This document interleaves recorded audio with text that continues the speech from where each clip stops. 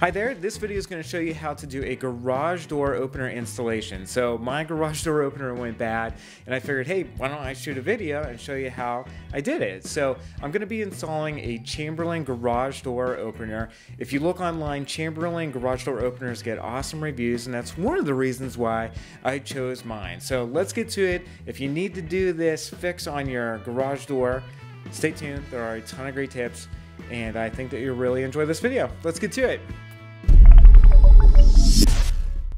Alright, if you already have a garage door opener, you're going to have to remove the old one before you put the new one in. So let's get on to that. Unplug the garage door opener by pulling the plug from the outlet, then pull the cover off, the light cover off that is, that will reveal the wiring and the light bulbs. So what you want to do, this looks like a little bomb, but you want to take a picture of this because those wires, which run along the ceiling here, attach to different things. The white wires connect to the sensors that stop the door from opening and closing if somebody should go underneath it. The brown colored wires oftentimes connect to different switches, like this switch on the wall. So again, either take a smartphone or a normal camera and take a picture of that wiring. Then you can undo it using a screwdriver. As you can see here, all you need to do is unscrew the terminals, and you can label the wires if you want to. Also, remove the light bulb. So what you want to do next is put a box on top of a ladder so that it supports the weight of the garage door opener, because we're going to be unbolting the garage door opener from the supports. And the last thing you need is for it to fall on your head.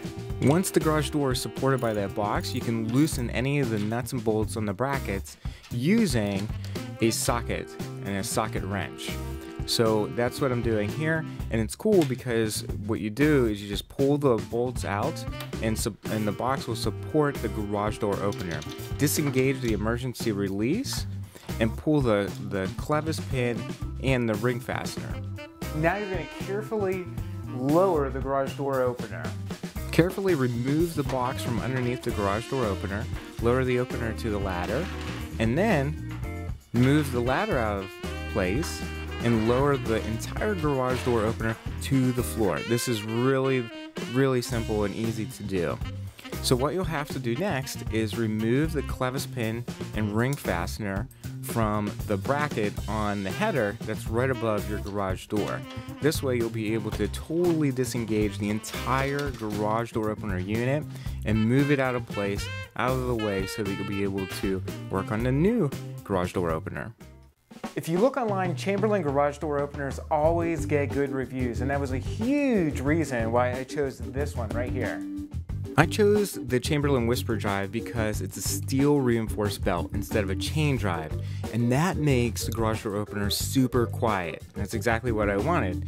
So take the garage door opener out of the box, put it on a towel, and set the rails to the side too. There are 5 pieces to the rail system, and there's a window on the front rail that's going to be for a pulley. I'll explain that a little bit later.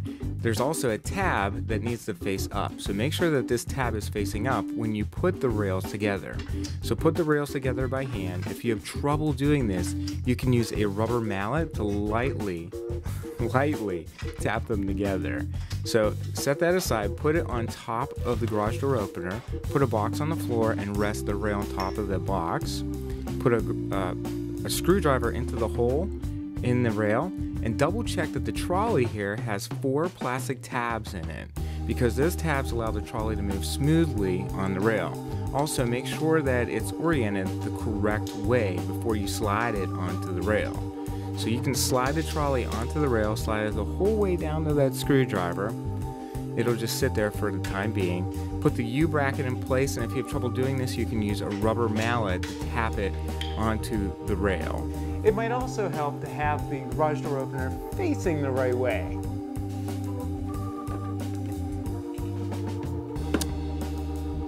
Take the 1/4-inch bolt and lock washer / nut, put it into the rail and tighten it down. This is really important. Now there are a nut and a bolt on the top of the garage door opener itself. Loosen them using a socket wrench. Place the U-bracket over those holes and tighten it down to the garage door opener using that same exact socket wrench. I want to say I used a 1/2-inch drive for this. So make sure that they're nice and snug. Don't over tighten them, but make sure that they're nice and snug. Now you're going to install the idler pulley. It's this little pulley that looks like this, and it's got a piece of tape on top of it. Feed the belt drive, or not the belt drive, but the belt through that little window in the front rail. Make sure that you have about 1 foot of the belt in there, and then take the nut, the washer, and the bolt for the idler pulley, and that idler pulley again should have plenty of grease in it. If it doesn't, you should put the grease in that little hole, but slide the bolt through and tighten down the washer and the nut using a socket wrench or whatever tool you have on hand. But make sure that that's tight enough such that the idler pulley isn't going anywhere, but the pulley still has some play in it, like I'm showing here. What you want to do now is that tab, you'll want to bend it upwards at a 90-degree angle using a screwdriver. And if you need to, you can bend it even more using a set of pliers. Attach the belt to the trolley, like so. And then what you'll do next is make sure that that trolley moves smoothly, but also feed the belt around the entire garage door opener, around the pulley on the opposite end that's actually attached to the garage door opener. And then you'll have this pin system that you need to put in place to connect this spring and this rod. So take the rod out from the spring, you'll have to unscrew it, like so. And this has an orientation to it. There's a flat side to it that fits into the frame of the trolley. And you'll want to make sure that that's oriented correctly before you attach this rod to the belt. Okay, so just double check the orientation of that rod. But again, take this pin system, put it all together, like I'm showing you here, and make sure that that rod is nice and tight, because that's what's going to help pull the belt along the rail system. Tighten that down, re-screw the spring back in place. Make sure it's finger tight so that you have space between your finger and the belt and the rail. Again, just make sure the tension is nice and good. Then what you'll do is you'll tighten it down even more using a wrench, and what that'll do is that'll make that spring pop by 1/4 inch and tighten the belt exactly to the right tension. So again, you'll put a cap over the drive on the garage door opener, tighten it down using the 2 screws that come with it, and you're on to the next step.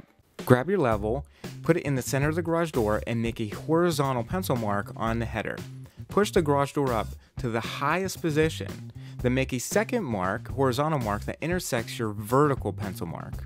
You'll want to try to put the brackets in the center of the door, but in this case, the door, my garage door, there's a ventilation shaft running right in the center where I would put the bracket for the actual garage door opener. So I can't mount it in the center, and the directions allow you to offset it a certain amount. So follow your directions for offsetting any kind of mounting brackets.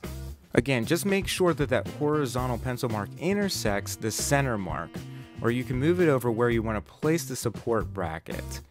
So in this case, I needed to make a second horizontal pencil mark 2 inches above the first one, because that's where the bracket is going to go.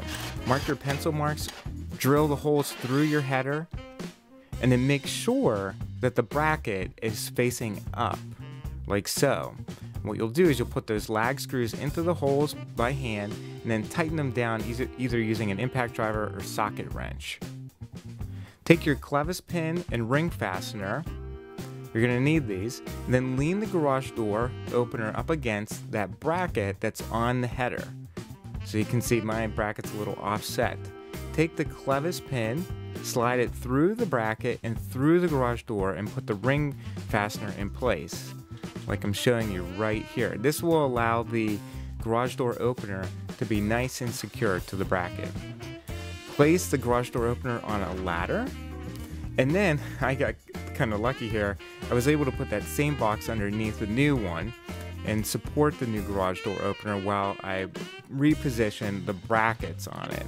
So I was able to use these brackets and just slide them over to the left and to the right and then secure them using my socket wrench. One thing I want to make perfectly clear is that these brackets, these support brackets, they need to be screwed into joists, not just drywall, because that's super dangerous, and eventually your garage door opener will fall on top of your car or you, so I wouldn't want that to happen. So again, make sure that these brackets going into the ceiling or going into joists or being secured to joists.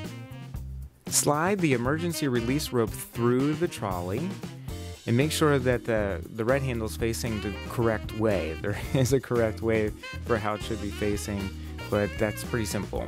There should be a support bracket on your garage door. What you'll want to do is make sure that your garage door is totally down and flush with the floor. Pull down on the emergency release rope, and there are two brackets that come with the garage door opener, a straight one and a curved one.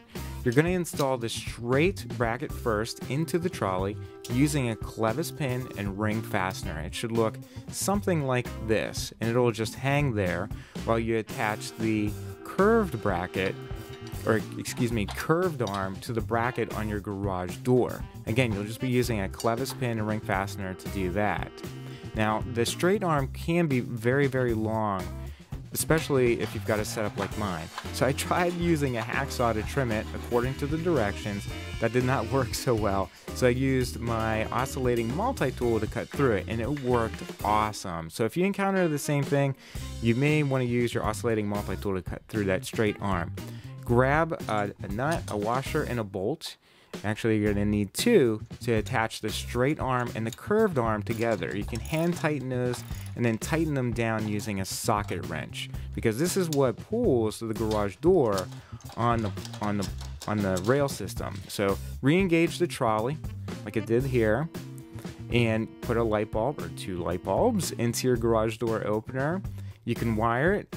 And the cool thing about the Chamberlin system is that the wires just slide right into the terminals. It's really, really, really simple. You'll have to follow the directions according to your wiring setup though. Plug the garage door opener in. The light bulbs will blink 3 or 4 times. Press the garage door opener and check and see how it runs along the track. In this case, it was smooth, quiet, and worked out great. So that's why I really, really like this particular Chamberlain garage door opener. Well, there you go. That's how you do a garage door opener installation. Yours might be a little bit different than mine because I'm using a Chamberlain, but again, these Chamberlain garage door openers get a ton of awesome reviews, so you may want to check it out. Check one out for yourself, that is. And if you like this video and you think it'll help somebody else, go ahead and click on the thumbs up button. That always helps because not only is it helping me, but it's helping somebody else out to watch the video and maybe they're going through this same DIY installation. So do that, and also if you don't mind, go ahead and subscribe if you want more videos for yourself and for your own home, because a new DIY video comes out every single Friday from me to you, and they're meant to help you out and be a little bit fun in the process. So thanks for joining me today. I really appreciate your time. I hope you have a good one. I'll see you in the next video.